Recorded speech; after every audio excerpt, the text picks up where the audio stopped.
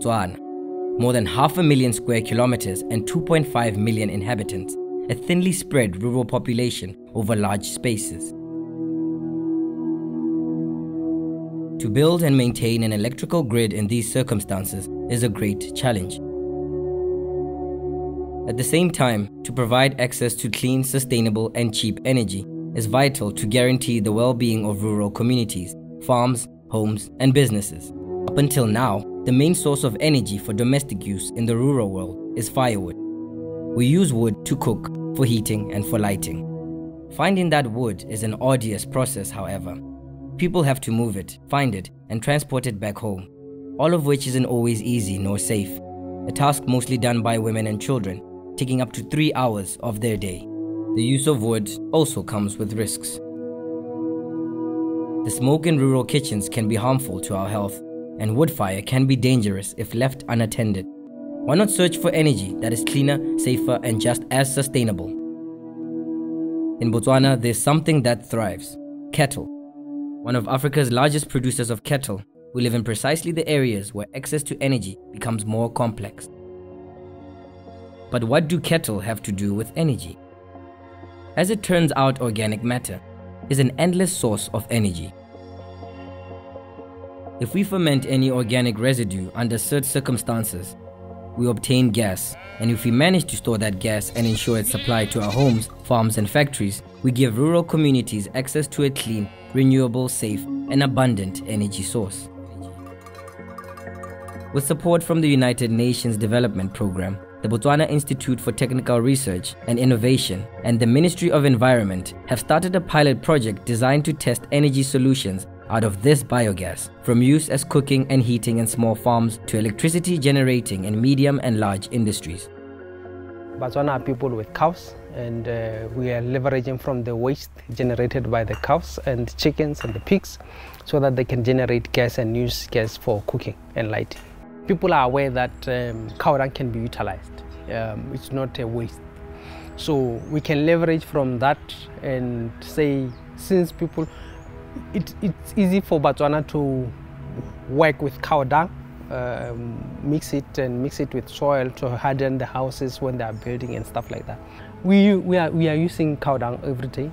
Let's use it for biogas production now. The idea is to develop, test and improve on this biogas reactor technology and make it readily accessible for Botswana's rural communities. With digesters being set up and working in these areas, B-Tree's technicians analyze data over the reactor's design, construction and use. Inspired by the proven success of this technology in other countries, B-Tree have adopted designs to the needs of Botswana's rural environment. UNDP is interested in promoting sustainable development, in looking at climate change issues, in looking at preserving the environment. So through this project, we are looking at waste management, agricultural waste management, and using that waste as a resource. I heard about it in the radio. So I was wondering, but how is it possible where to get that from? Since I wasn't so much aware about it, I wasn't so much knowing what really biogas is, and they are interested in putting their project here at my home. On the 25th of July 2017, they brought all the staff. That's when the building of biogas commenced. And by December, believe me, when it was Christmas holiday, me with my children here, we were all happy because we were now having the biogas at home.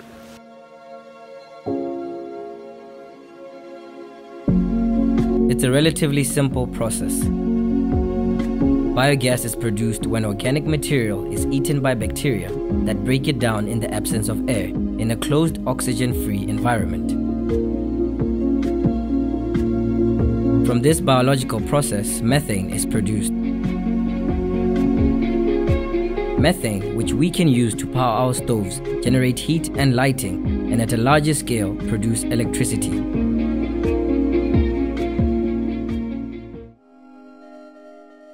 I know the time to come back to prepare tea for my mother, because I don't have to fetch firewood. I don't have to start thinking, where am I going to start? I know when I have got gas, then life is easier.